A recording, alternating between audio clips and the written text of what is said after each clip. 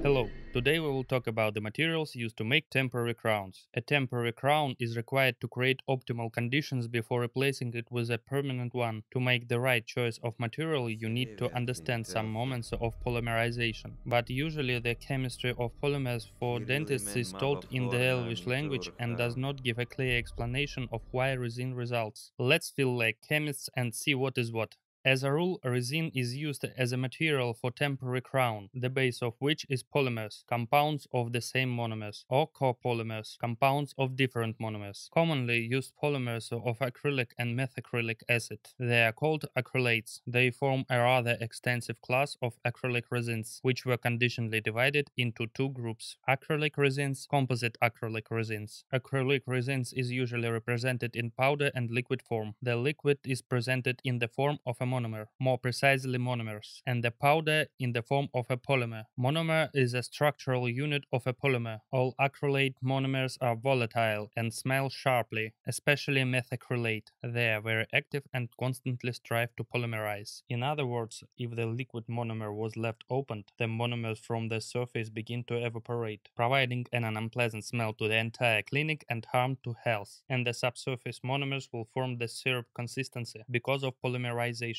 Chronic inhalation of methyl methacrylate vapor affects almost all body systems. In order to quickly obtain a polymer of the desired quality, powder with a reaction initiator is added to the liquid. The initiator provokes the breaking of the double bonds of the carbon of monomers. The monomers from a liquid due to the opening of these bonds are linked to each other to form a polymer. But at the same time, the methyl groups of monomer are attacked by cross-linking substance, which allows the formation of perpendicular bonds between monomers. Such cross-linking allows to obtain a polymer in the form of a net, which improves mechanical and thermal strength and reduces solubility. Thus, the monomers of the liquid create a setting for the polymers of the powder. However, not all monomers molecules will react. Some will be locked in the resin cells. This forms a residual monomer that can be released after polymerization, weakening a resin. Since it's very dangerous, its quantity will characterize the level of biocompatibility of resins and its strength. In addition to the residual monomer, there are still unresolved problems of insufficient strength, substantial shrinkage, and preparing characteristics that may cause air bubbles to enter, and poor controlled addition of components by guesswork. Plastic properties can be improved by influencing on such parameters as the molecular weight of the macromolecule of a final polymer, degree of polymerization, amount of monomers reacted, and the molecular weight distribution. That is how molecules will be located relative to each other in space. But with the improvement of the property, another may become weaker. For example, to enhance hardness, intermolecular bonds can be shortened, but then there will be a greater percentage of shrinkage. Most of the drawbacks can be eliminated by making resin at a factory, as a blank from which ready crowns can be milled without shrinkage, pores, and residual monomer. But such crown require additional preparation before fixing. One day, scientists realized that further substantial improvement in the quality of this group of resins is impossible. That triggered the emergence of composites, which we will discuss in the next episode.